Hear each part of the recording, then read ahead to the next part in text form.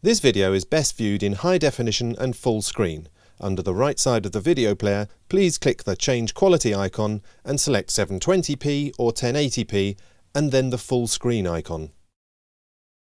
This section looks at features available through the interface only for administrators. The features are the approval queue, admin order tracking, and invalid request processing. All three can be accessed from the menu and only appear to administrators. The admin order tracking screen is very similar to the My Orders screen, but shows all orders submitted to the account, rather than just those by the logged-in user. If you have not done so already, we suggest you watch that video before this one. The admin order tracking screen has one extra column to the right-hand side of the table, listing the person who created the order. The screen also includes orders submitted from third-party systems, such as via Art Email. Administrators can also switch between accounts they administer, using the Business Unit drop-down list, or the Change Business Unit prompt on the top right-hand side of the screen. Although you can view orders submitted through third-party systems, such as library systems, in the admin order tracking screens, facilities such as the Cancel button are not guaranteed to keep the third-party systems up to date.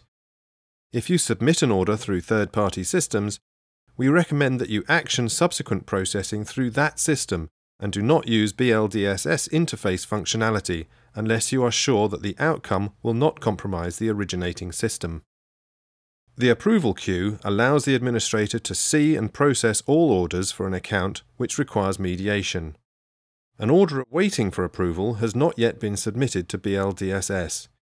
If you submit 2-hour or even 24-hour orders, you may wish to monitor the approvals queue frequently. The approvals queue looks and operates in a very similar fashion to the order tracking screens. Orders can be filtered and sorted in a similar manner, and data relevant to the approvals process is shown in this queue. From the queue, all or some of the orders can be selected and approved, in which case the orders are immediately submitted to BLDSS. Similarly, selected orders can be rejected by clicking the Reject Selected button. In both cases, the originator of the order will receive an email highlighting what has happened to their order. The order history includes entries for awaiting approval and approved actions. More detail on the order can be seen by clicking on the BL reference number. From this screen, the administrator can see the Note to Administrator, which may have been completed by the person ordering. The administrator can also approve or reject the individual order.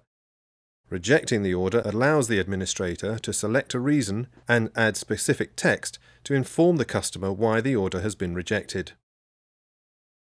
The administrator can also change order details, for example to reduce processing speed from 2 hours to 24 hours to reduce the price of the order.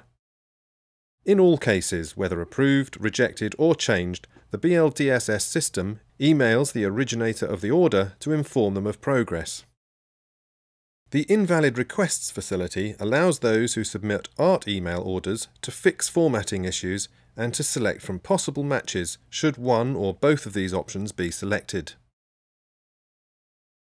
Fixing formatting errors allows well-formatted requests to be accepted and processed as soon as possible, while those which have formatting issues can be edited and resubmitted online. The administrators submitting Art Email requests will be emailed should the formatting error be identified.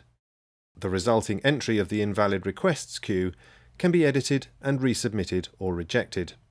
When a request cannot be matched to a stock item by BLDSS with a high degree of confidence, the administrator can select and match the item to the list of possible items suggested themselves, so allowing the order to progress as soon as possible and with a high degree of certainty.